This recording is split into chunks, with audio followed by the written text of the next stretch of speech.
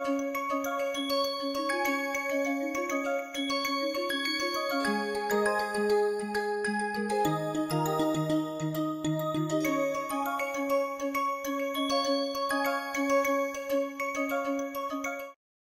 now let us try to prove B implies C.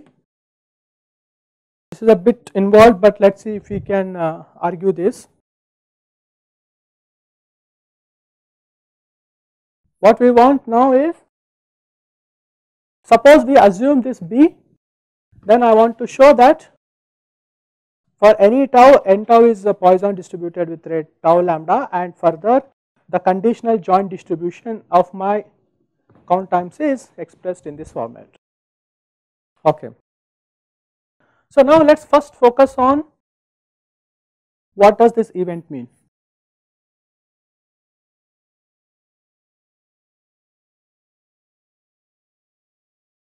So given tau,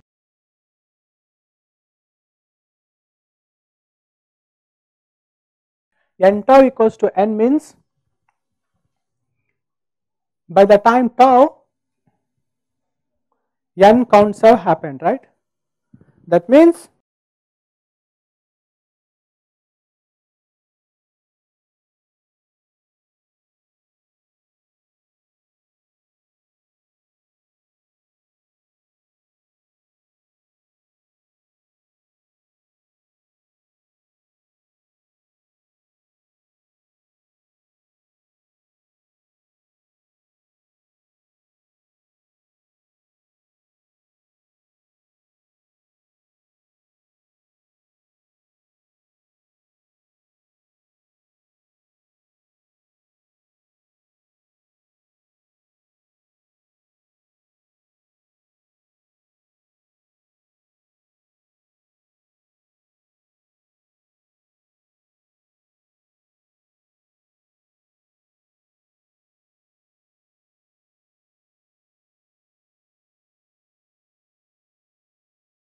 n tau equals to n means exactly n count might have happened before time t, and n plus 1th count should have happened after tau. Then that is when I am going to call n tau equals to n, right? So that is what I am writing here.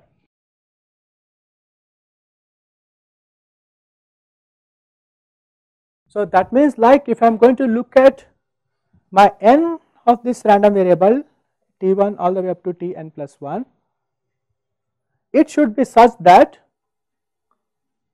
if you are going to look at the realization, t1, t2 all the way up to tn should, that is the times of these counts, should have happened before or at least by the time tau including tau, and the t plus 1th count time should have happened after tau. This happens, when this happens, that is what you are going to call n tau equals to n, right? If this t plus n has happened before tau, that means n plus count is already happened before time tau, right? So that is why I have to express this completely, I also have to include this tn plus 1. Suppose I just say this and leave it like this, it is not clear that this is going to capture this, because I have not told you whether the tn plus 1th count has happened before tau or not. If that has happened before tau, then this is not correct. So for this to make sure, I have to explicitly say that the n plus 1th count happened after tau. Okay.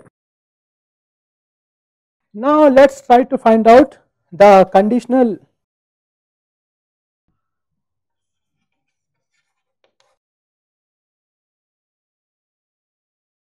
So how I am going to obtain this? I want to find conditional PDF of this set of random variables given n tau equals to n.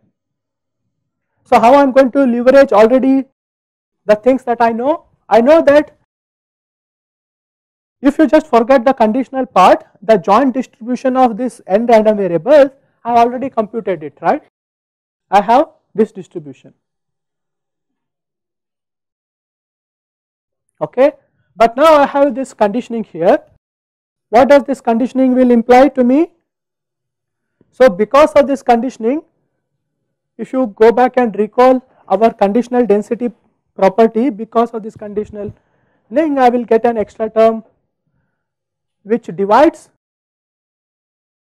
this PDF here. This probability is the one which divides over.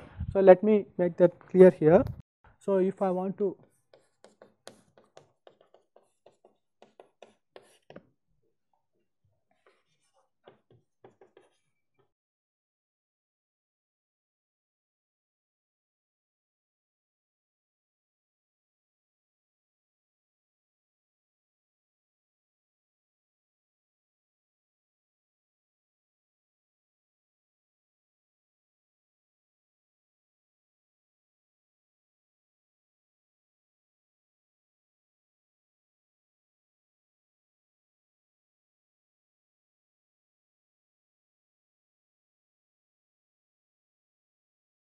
So I am just trying to use the definition of my conditional probability that we have defined earlier.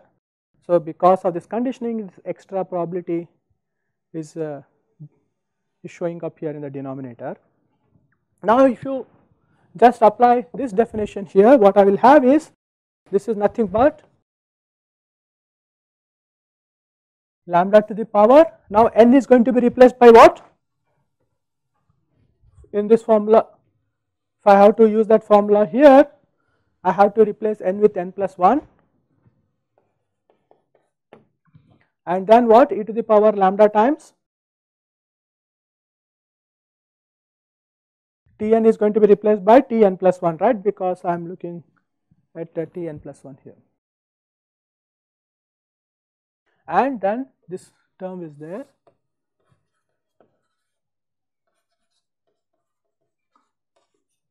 and this is for the case where my T1 is greater than equals to T2 and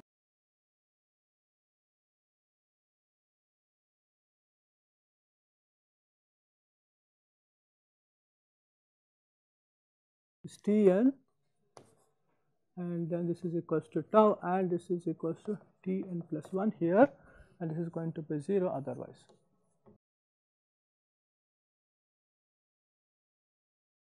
Yeah, see that when I adapted this formula from here to this case, that ordering, earlier the ordering did not include any tau here, right, it was just T1, T2 all the way up to Tn arranged in strictly increasing order.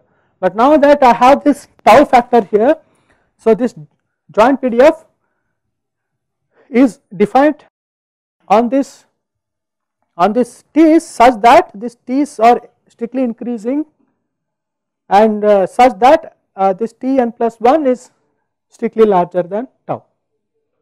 That is where I could use the PDF in this format. Okay, this is because I have to ensure that I have been conditioned on the fact that there are n counts till time tau. Okay, now so we are there, like we wanted to define this distribution, conditional distribution, we have this conditional distribution, but the only thing that has thrown extra is we have ended up with this Tn plus 1 variable here. But whereas what we wanted to show did not include Tn plus 1, right, it was only talking about joint distribution of n random variable here. Now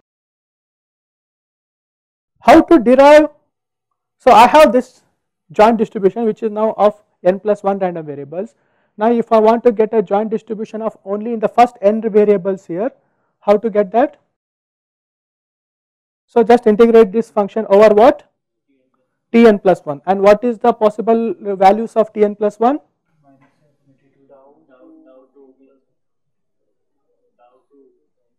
Tau to infinity, right, it could be any value. So if you just do that integration, what you will end up is, so if you just do this integration T1, T2 all the way up to Tn given n tau equals to n, so after doing this integration what you will end up is e to the power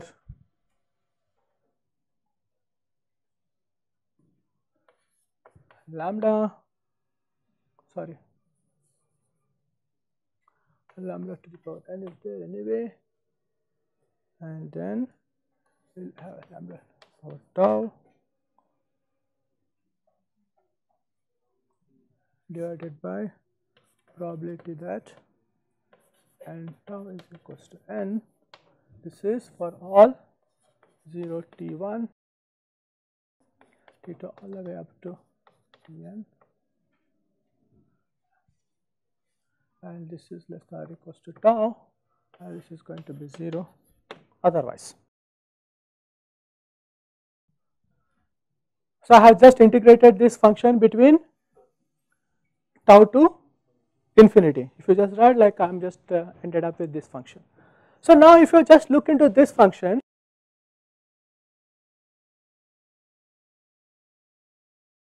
does this function depends on any of these variables here?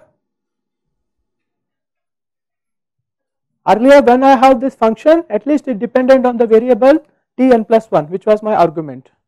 But now after doing this integrating out, it is only lambda to the power e to the power lambda t tau, and the denominator also is only my conditioned n tau equals to n.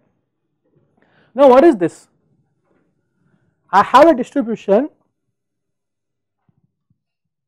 I have a PDF, and this is a constant, a PDF which takes only constant value. It should then what this is? It should be kind of uniform distribution, right? Like I have ended up with a distribution which is uniform, and if it is a uniform distribution, and also we know that a PDF should be such that if you integrate it over its region, it should end up what? It should indicate what? So if that is the case, and if it is a uniform distribution or it takes a constant value throughout, what should be the value of that CD of itself at every point? That function itself. So okay, so let me rephrase it. So if I have a PDF which is independent of my argument, that means at every point it is going to take the same value, right? Like for example in this case, you give me any point, it is going to take the same value. Further, if I am going to integrate this over the entire region, it should equals to 1. That means necessarily that at every point this function is nothing but the reciprocal of its area, right? Then only if I am going to integrate, and if it is constant, then I will end up with a 1 value. So in that case, this value should, whatever I got here, should be reciprocal of the area of the region where this ordering holds. You understand this? So let us imagine for a 2-dimensional case.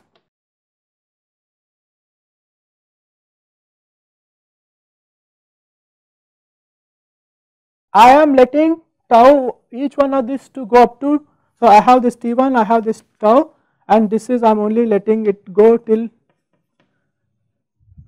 tau, because both t1 and t2 are random variables or variables which can take at most value tau, right? Now what is the region here where t1 is going to be greater than t2? So let us say I draw a 45-degree line.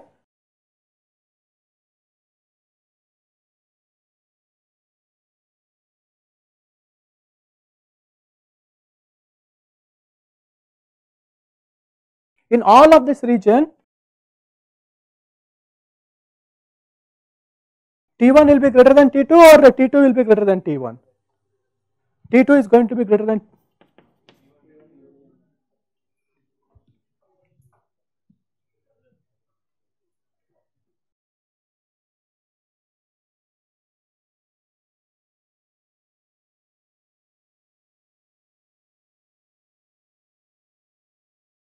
right? If I am going to fix this, and if I go all the way up, that T1 will always, so I have this region, right? So I am just, let us focus on this. So if you just focus on this, what is the area of this entire area? Tau square. And now what is the range where T this ordering, okay, in this case I am interested in T1 less than T2, right. So this, and I mean I can ignore this part because that line itself do not have any area. The case where T1 equals to T2, I will. What is the area of this region? That is going to be exactly half, right, of T square by 2. In that case it is going to be tau square by 2. So similarly, if you extend it to n dimension, the area where this ordering holds, if I am going to tested, what that will be, any guess? Tau raised to n divided by n factorial. Why that should be? Huh? That is the result. Okay. Fine, let us take it as result. Okay. So then what you expect this value to be equal to? 1 by that quantity, right, tau to the power n divided by. So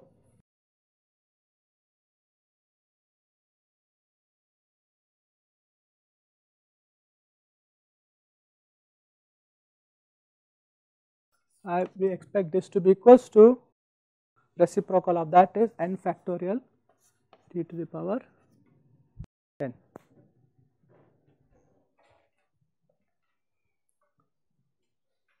Okay, and you see that that is what I have already mentioned here. But this is just like one step of this, right? Like I have to show that for each tau this is a Poisson random variable. What I have just showed is this conditional distribution satisfies conditioned on this n tau equals to n is going to be this n factorial by tau to the power n. Now how to show this? That for every tau greater than 1, n tau is a Poisson with rate lambda t. Whatever this relation I have you, if I go ahead and manipulate it, I am going to get probability that tau n tau equals to n is equals to what?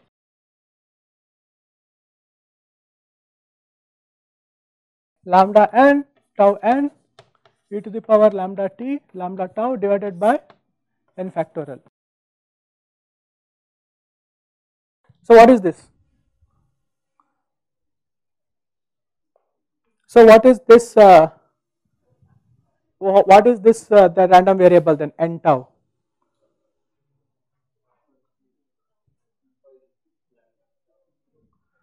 So I am saying that the probability that this random variable n tau takes value n is expressed in terms of this.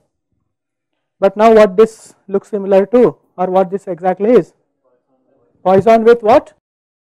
So n tau is Poisson. So I could just write this as lambda tau to the power n and e to the power lambda tau divided by n square, right?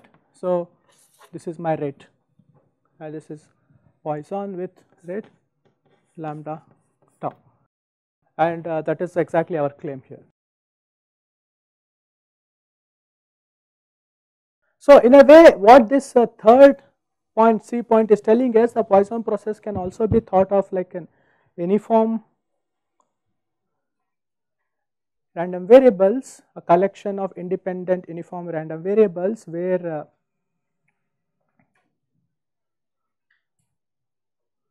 that n points occurs can be thought of like they are going to happen uniformly in the interval tau. That is, each points I am going to draw, that is going to happen uniformly with parameter tau. But I have also this constraint that these points need not be arbitrary, they have to be in increasing order, right. So that is tau t1 has to greater than t2 like this. So because of this I have end up with this n factorial term here. Okay, now quickly argue why, if this is true, this implies that my process is Poisson. Okay, so now what I need to show, if I am going to assume this C property, I need to show that all the three properties of the, if I assume that some process is such that it is going to satisfy all, it is satisfies point C, then I have to show that this also satisfies, this implies three properties of my Poisson process. Okay. Now let's try to say C equals to A. Suppose I am given this, let us say T1, T2,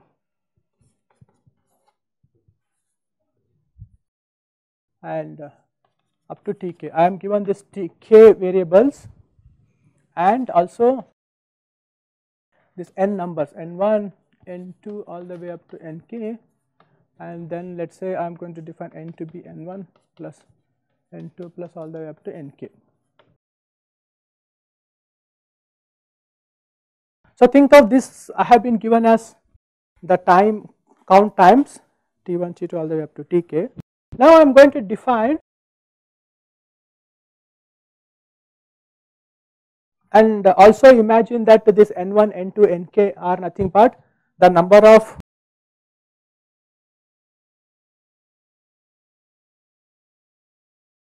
items you want to put in the interval 0 to T1 is n1, and that between T1 to T2 as n2, like this.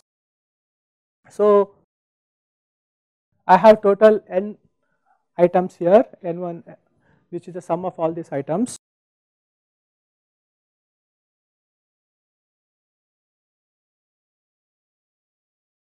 Now I am going to define some Pi here. Pi is going to be defined as Ti minus 1 divided by Tk. So what is this? Suppose I have, let us say T1 here, T2 here, and T3 is bigger and T4 is smaller, and I have some T5 here, and this is like starting 0.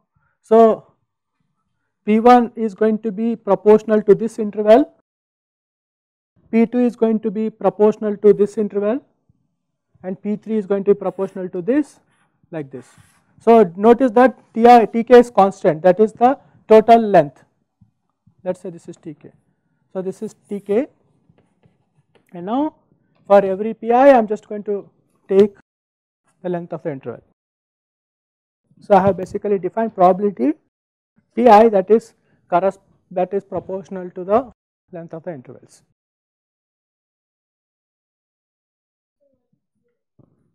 Pi I will just define now. So I have just I will say where I am going to use it. Like Pi is, I have defined to be a number which is defined like this. You can think this as like a probability term here. So if you just add it over all i's, it is going to add up to 1, right, between 1 to k here. You have to convince yourself, like if I am going to assume this C holds, and I think that, just let me write this.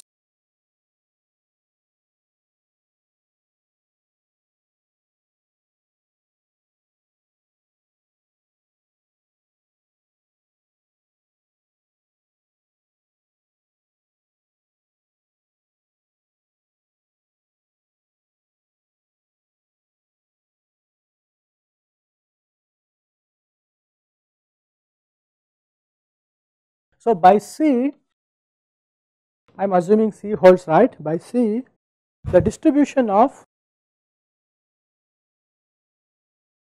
so what we are saying is, if because of this uniform distribution as a interpretation we have from this C point, we can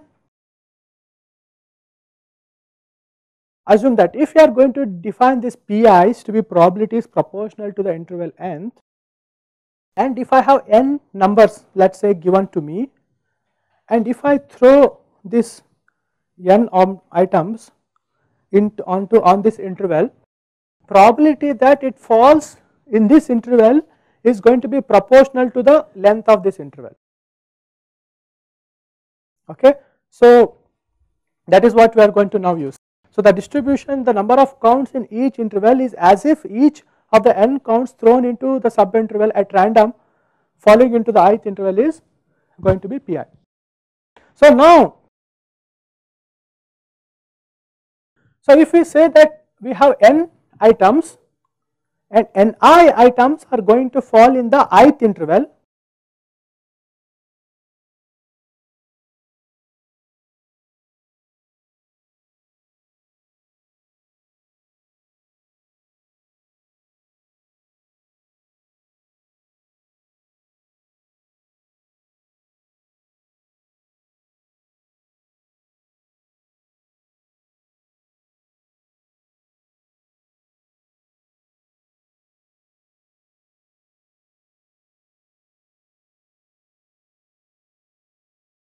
so what is this probability is going to be? Like if I have n objects and I throw them, n1 of them go into the first interval, n2 of them go into the second interval, and nk of them go into the kth interval. What is that probability is going to be?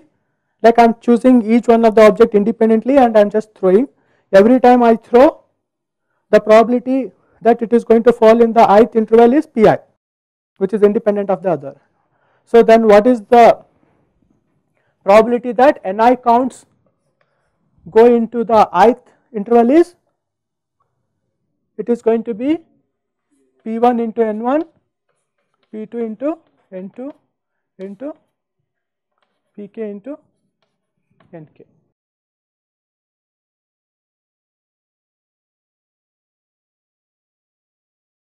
So this is for a given n1, n2 all the way up to nk, right?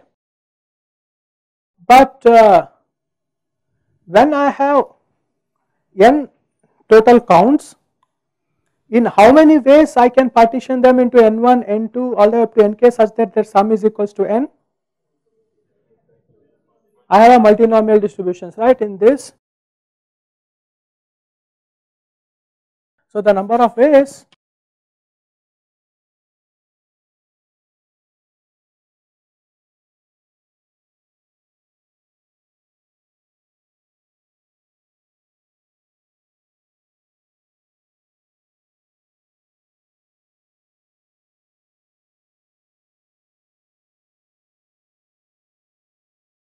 such that ni counts in the ith interval is simply n choose n1, n2 all the way up to nk, which is defined as n factorial divided by n1 factorial, n2 factorial all the way up to nk factorial, right. So I have n things, I am indifferent like where the count is happening, I am just like throwing them, right, like I am just interested in what how many of them go into the ith interval, and then I am just looking at the probabilities in this fashion. So for a given n1, n2 like this is the probability, but right now I do not know how this n total n gets split across this, right. So I have this multinomial distribution. Now finally how to exploit this now?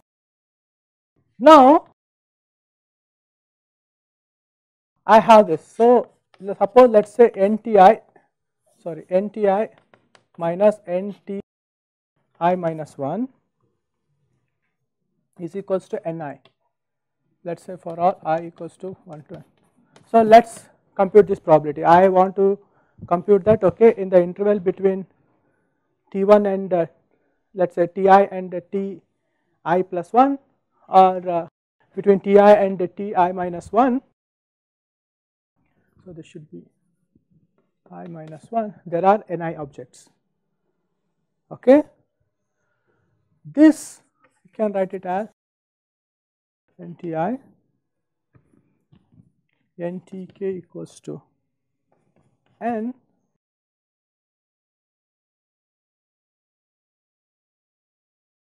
total number of objects and probability that nti minus 1 equals to ni between I to n and k, given condition that ntk equals to n.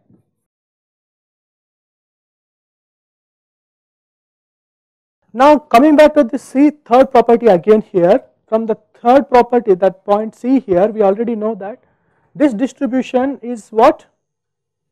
Probability that nt equals to n. This is a Poisson distributed with rate lambda tk, right? That is the length of the interval here. So this is going to be lambda tk, and how many counts till then? There are n counts, e to the power lambda tk divided by n factorial. And what is this?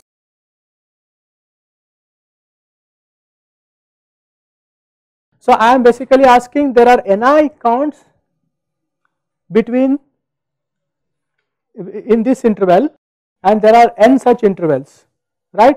So how I am going to do? I am first going to look for a possible realization, and then when I know the possible realization, I have, this is the probability associated with that. So I will consider it over all such possibilities, right? From there are these many ways of choosing,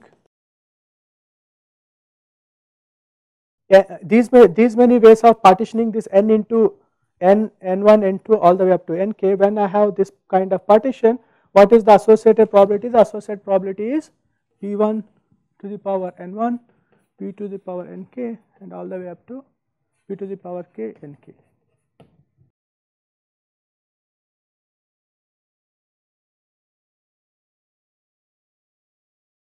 So if you just replace this guy by its n factorial divided by n1, n2 all the way up to nk factorial, and further if you replace each of the probabilities as we defined earlier in terms of their intervals, that is, you will just replace this pi by what? Ti minus 1 divided by tk. If you just replace, what we are going to get, t equals to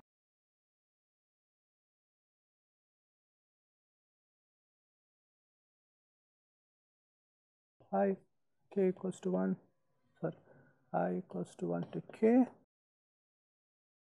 Then, so you just verify that. I am just directly writing this.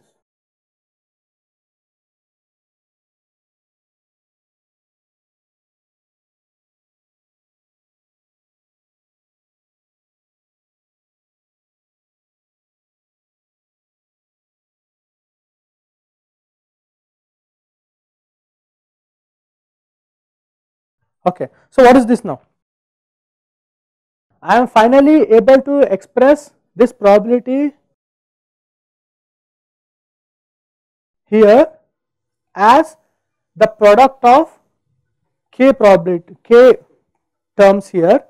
What is each term here? If you just focus, let us take one particular I here, I is ranging from 1 to k, right? Let us take one particular k. So if you just look into that, what is this is going to be? So that is going to be a Poisson with rate lambda ti minus ti minus 1. That is a lambda, that is a random variable with Poisson distributed with rate, and this is nothing but the probability that that random variable taking what value? Ni value, and that is exactly this value, right, for particular I. But now what I have able to write it as, it is now able to write it as all this as a product of all these k values. So that means what we have done is, this probability is nothing but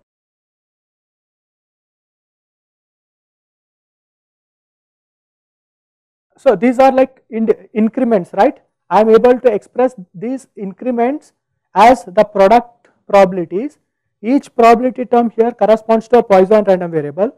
So that means I am already showing that the third property of the Poisson process, that this independent increment, so each of this random variable corresponds to a Poisson random variable with rate which is going to be proportional to the length of the interval.